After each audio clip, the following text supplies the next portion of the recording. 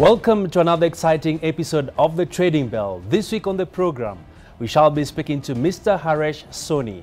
He is the chairman of Nairobi Business Ventures, and this is a very important interview because the company is literally marking a new dawn in its operations. He'll be telling us more about this as well as what lies ahead in the future for the organization. Thank you so much for making time to speak to us on the Trading Bell show. Welcome on the program. Thank you. And today marks a momentous day for the company, and you have completed the restructuring process. And for many investors, for many Kenyans out there who know Nairobi Business Ventures, just let's start by telling them what the company is all about. Nairobi Business Venture, as it started as the shoe retailer. I think all aware about K-Shoe. That company retails various outlets in Kenya. With time, it's a difficult retail environment which did not sustain, and the business was into the collapse. Then we as our group, we are also going into the public, and we got, they look for the investor to preserve the shareholder value, and we came in between and we injected 83 million to make the capital strong base for the NBV to give a new life. And we invested that, and in end of that they have issued a 415 million new shares to make more liquidity in the market for the shares. So, and it's a milestone for NBV that the investor will have a confidence, and they are coming up and investing the money with the new NBV and a stronger NBV. And we are more going with the infrastructure, which is our government Big Four agenda. So the growth will be sustainable. Growth will be good, and it will be help for every investor to get the value of that investment. All right. And Mr. Soni, just help us understand, by you completing the restructuring, what does it mean for the company, for the investors who used to know the company operating big in retail? What will change? As it began with the retail business, now we are going into the semi-raw material supply. Raw material is every manufacturer. Quite a lot raw material has to be imported from overseas. We are coming as a trading house, as an NBV, to support those manufacturers who are producing end product like steel, cement, many other manufacturing. They have to import. We have an expertise. We have an expertise in the manufacturing as well as the logistic, which help them to make easy business environment. So we'll support all the manufacturers who produce the end product, will be in between there to easy their cash flow, easy their financial need. So to support more and more manufacturing sector to come up in the market. The government has an ambitious plan to boost manufacturing in the country. They're also looking at housing as a key pillar of the president's agenda. As NBV, what opportunities do you foresee, and do you have now the right footing and the right capital base to take on future projects? Yeah, Big Four agenda means infrastructure, housing and everything, and where our main activity is the steel and the cement. And there is a quite lot in the market. If you can see, there is enough cement producer, but quite a lot raw material which is imported. Like in a steel, 100% importation is happening. Cement is around 50% or 60%, which is the clinker which is import. Every month, if you can see the statistic you can get from CAPS, a lot coming into the country, and where the manufacturer has to create a complete new department for the handling all those, where NBV come with a solution at a doorstep, and it will reduce their burden in terms of following up the material, start from manufacture on the other side, importation, clearing at the port and everything. So we add the value to that, will come as a supply chain. And by you specifically going into manufacturing, how will this boost the business? Because traditionally, like you said, you are in the shoe business. This is more about diversifying for survival and growth. Manufacturing, as our main, as we are coming in as a trading house, we support the manufacturer. Yeah. Will be between the manufacturer and the import. So there we position ourselves. All right. Okay. As the need grows, when time comes, we'll see what to do. There is a lot more room in the market. It always makes sense when you want to come in the market. Like this is a niche market where we are coming. We'll be probably the first player in the market, coming as a trading house to provide the solution to the manufacturer. The same thing we are saying that when demand grows and the market force comes, we have to follow that. Maybe from your analysis, I'm sure before you made this decision as a company, as a board, of course, statistics informed the decision towards going towards big on manufacturing.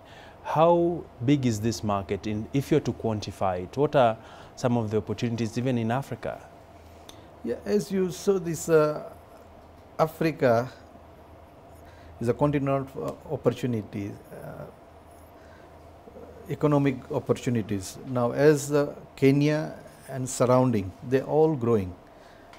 And as you look at it, the infrastructure, we have begun to create the infrastructure. And I think all the governments are doing, putting a lot of pressure on the infrastructure because the need is growing. So definitely as the need and the population is also growing throughout Africa. So need is growing day by day. Yeah. All the countries are growing. It's very unfortunate this COVID, because of COVID, our growth is restricted. But we always, I think the surrounding in Kenya, I think we are growing at 5% and plus. So need is growing. We have enough capacity in Kenya, but it does not stop anybody else to come in. But as demand grow, people has to make their position correctly and to take charge. But at the moment where we are coming in to support, create more productive those manufacturers who are already existing. So we are coming as a link in between at the moment. All right. Yeah. And you raised very important aspect there, Chairman. When you look at the recent survey by the Africa Development Bank, they position the deficit we have in infrastructure in the continent stands at about 10 trillion shillings.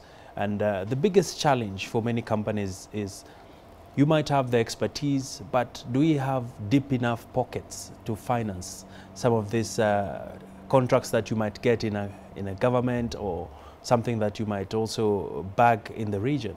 I'm looking possibility because the whole world eye is on Africa right now, because Africa is the future. And the most important, our president initiative, Build Kenya, Buy Kenya.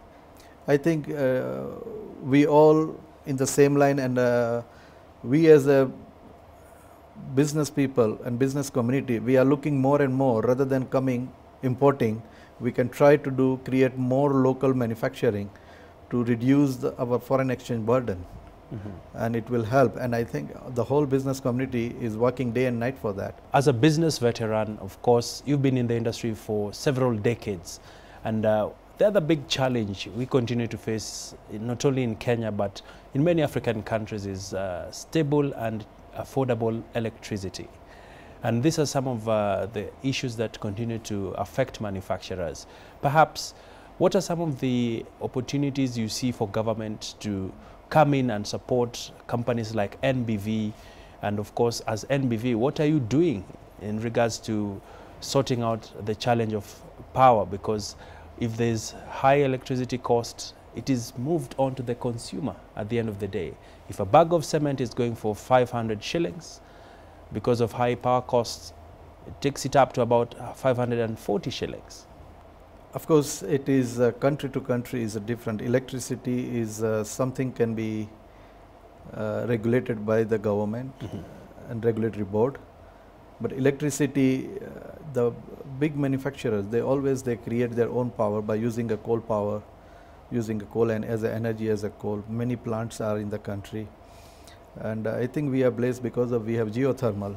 And I think government is doing enough to bring down the cost of that electricity, but there is a limit everybody can do. But as a manufacturer, and everybody is looking the all possible avenues to how to reduce the cost.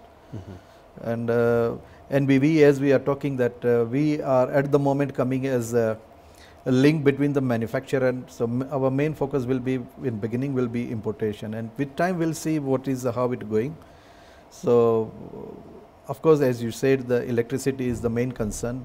The government is doing enough to reduce the cost of electricity, and I think geothermal is the blessing for us, that our thermal power we are already having it, and I think our power, the most important, continuous powers. I think we have enough power in Kenya. In the past couple of years, we have increased our capacity. Earlier, we used to get from Uganda, but I think we have self-sufficient now, and we are doing extremely well. All right, and as we come to the tail end of our interview, sir, I'm also keen to find out from you, what do you see in your crystal ball when you look at the future of NBV now that you've had raised additional shares, you've injected some serious amount of capital totaling to about 83 million shillings. What does the future look like? This is an initial investment we did, and we are looking, the future is very bright. We are, all our experience and expertise for 3 decades we are on the continent working regionally.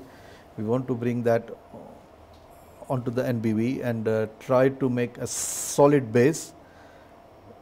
In trading is not only the trading, we are already, and we are trying to support so many government initiatives, like we are already working with this, our president has a single use of the plastic bottle. We are also going into the container glass plant very soon, we are going to announce.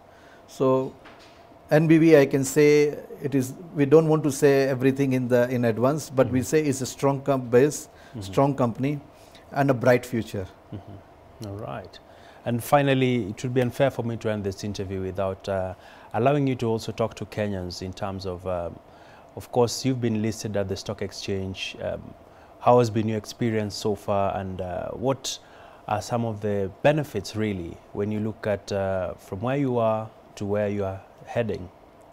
I can say that NSE was so supportive in our journey from where we started and where we have a bell ringing ceremony. I urge Kenyans, businessmen, more and more join on the NSE platform. As a NBV, I can say we want to bring to the public more transparency, good corporate governance, and you can see real time the value of the company. It is a lot more the growth you can achieve from NSE, which you cannot achieve as a private company. The sky is the limit, what you can do. I think you can take an example for first world countries like US, Japan, Far East, India. They are sitting on the top list. Why we can, in Africa we cannot do? So I think I urge everybody to join this platform and try your luck, I can say that. All right, try your luck, join the platform. Yes. Thank you so much, Mr. Haresh Soni, and we wish you the very best. Thank you.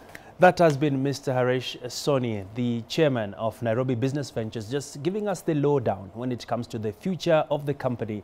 He's quite optimistic that the fortunes of the organizations are looking bright, and it is time for you as an investor to consider taking up this stock. Speaking about stocks, it's time for us to go to our markets analysis and take a look at what the markets are looking like on this day.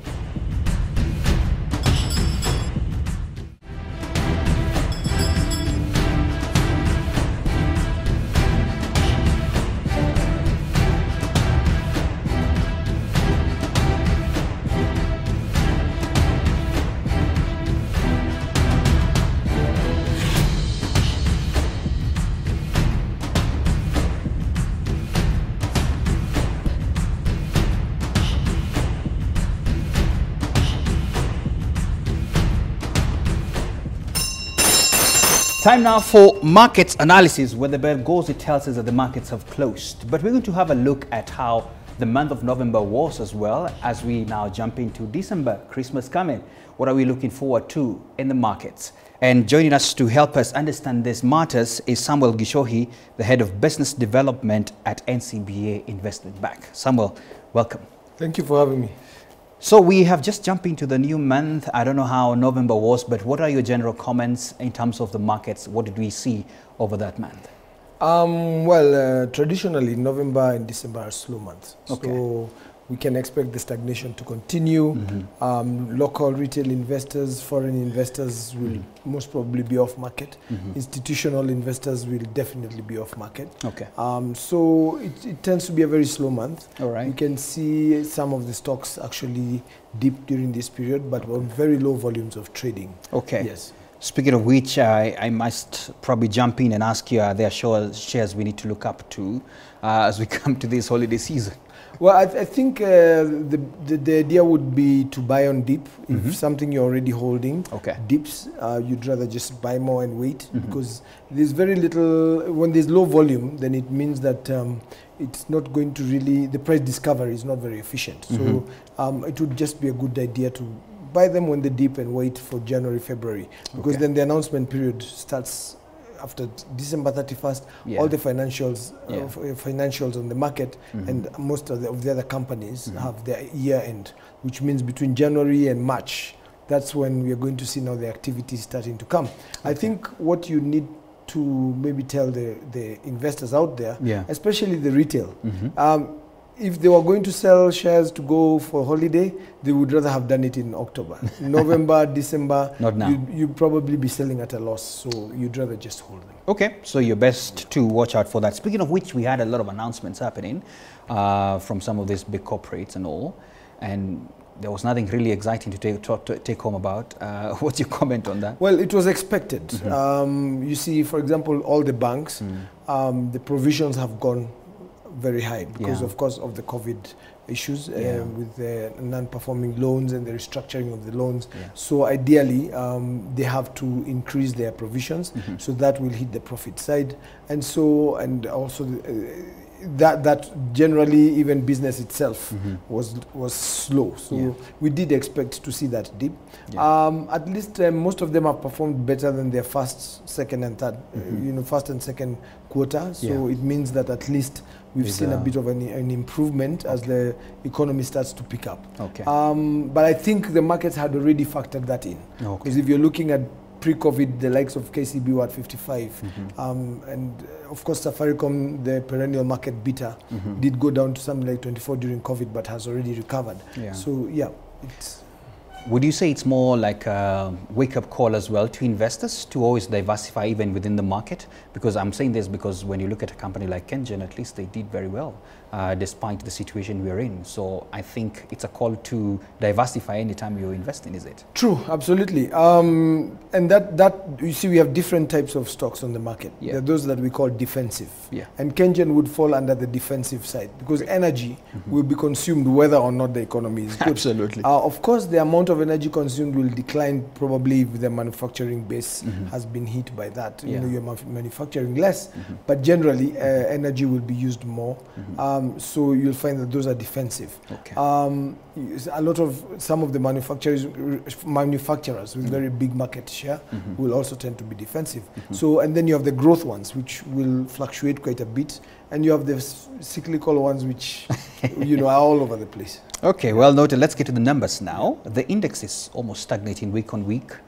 Any comment on that? Once again, it's November, December. We are not expecting much activity. Of course, you never know with markets. I mean, when you think about it, you never know. I mean, when COVID came, that was when we expected the market to be doing the best. So something can happen, an outlier, an unexpected event. But generally, we expect traditionally November and December to be, people have focused on holidays. So not much happens. You're right, because indeed between the entire month, 2nd November to 30th November, it only moved by 3.15%. Thanks for that, Gishohi. Let's go to the top gainers this week, and there is an interesting rise here with Nairobi Business Ventures, a hoping 649% increase. My goodness. What's your comment on this? Well, for such an increase to happen, Yeah. then naturally there has to have been a material announcement. Yeah. A material announcement means either they announce something to do with something that would significantly affect the share price. Absolutely. And in the case of Nairobi Business (NBV), there's a shareholder who was Delta, I think, who have come in and pumped in, more capital. More capital. And of course, they've created new shares, which means that this, for investors, will be a signal of better times to come. They're looking to go into infrastructure and, manufacturing and to diversify their product, really. Okay. So I think that is a good signal to investors. Okay. And once they hear that it's being bought out, then naturally there are people who want to take positions in there. So that is because of the material announcement. It means that the share is allowed to move more than the 10%. Remember, there's a 10% cap. Up and down on a daily basis. Okay. So for a share to do 600%, then that definitely means that the shareholders have taken that change very well. Okay, yes. Great. Top losers, we see the leading is KPLC, then followed by Standard Group. One comment, I know you don't have much to say about this. Well, looking at the companies, even on both the top losers and the top gainers, you'll notice they're not very... they're not part of the usual suspects, the bigger movers. So that just points again to the stagnation, that now you're just seeing the smaller companies. KPLC is not a small company per se, but KPLC has had their issues. Of course, now we are seeing, and you see news, whatever is out in the public, will tend to affect a share. So whenever there are scandals or there is an issue, for example, now we are with solar, we are hearing solar is taking quite a bit of a chunk of that. We've had them saying that they're increasing the power tariffs, cost of power. So all these things will tend to also affect the outlook of an investor. So that could probably be just some speculative behavior. All right, many thanks, Samuel Gishohi, for those insightful comments on the numbers and how they're doing. Time now for Markets 101.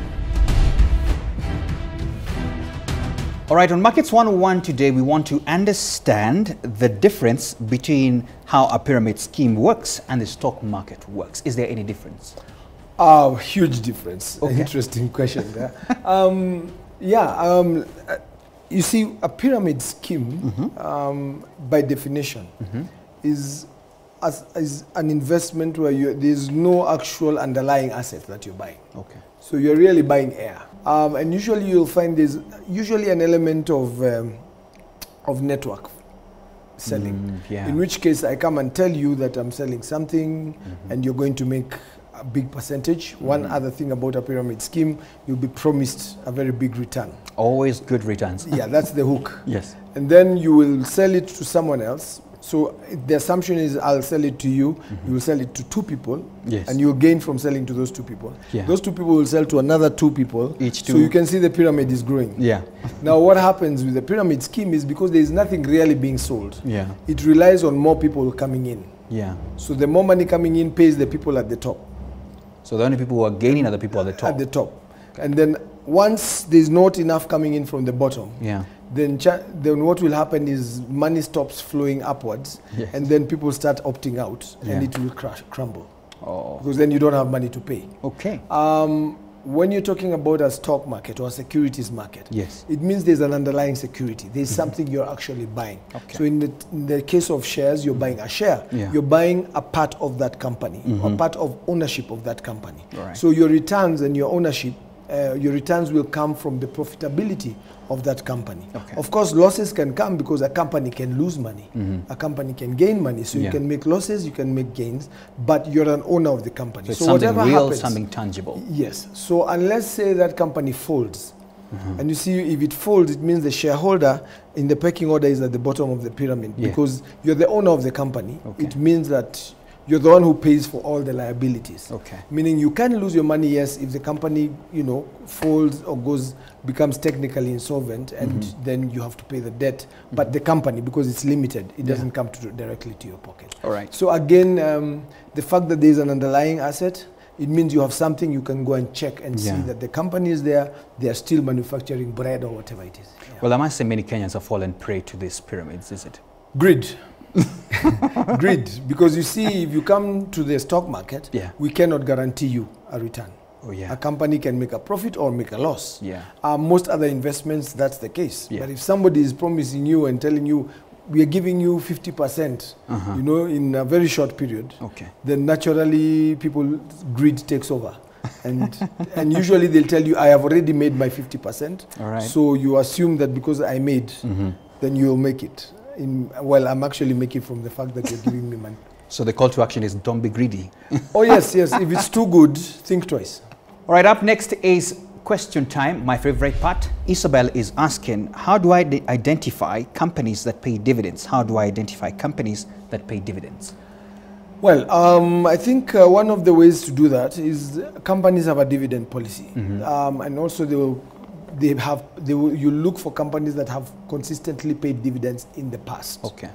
One of the things that can probably give you a pointer as to which companies are more likely to pay dividends, one is their profitability, if they're very profitable companies. Yes. Two is if they're defensive. Remember I said defensive earlier. Absolutely. One of the things that makes a company defensive is when it has already gotten the market share. So chances are it's not really growing anymore. Okay. And if it's growing, it's not growing much. It means that now they're not doing much with their profits. Yeah. So chances are they will distribute the profits. Okay. If the company is really growing, then chances are they will want to withhold the profits for expansion. So that company will probably give you a bonus so that they can keep the money to open the new branches. If Okay. say it's new factories or new branches. Okay. So again, remember a bonus is also a form of a dividend. Absolutely. So again, you just need to look at those past dividends. It Okay. also tells you there's a chance they'll continue to pay. Look at their profitability, because then if profitability goes, you notice some big dividend payers did not pay this year because of profitability Okay. being affected by COVID-19. So again, that's one of the pointers. All right, there you go, Isabel. So I think the point for her is do your research. Of course, look at the past. All right, there you have it for the question of the week. And I hope that Isabel you have been sufficiently answered. Right about now, it's time for the historical fact for this week.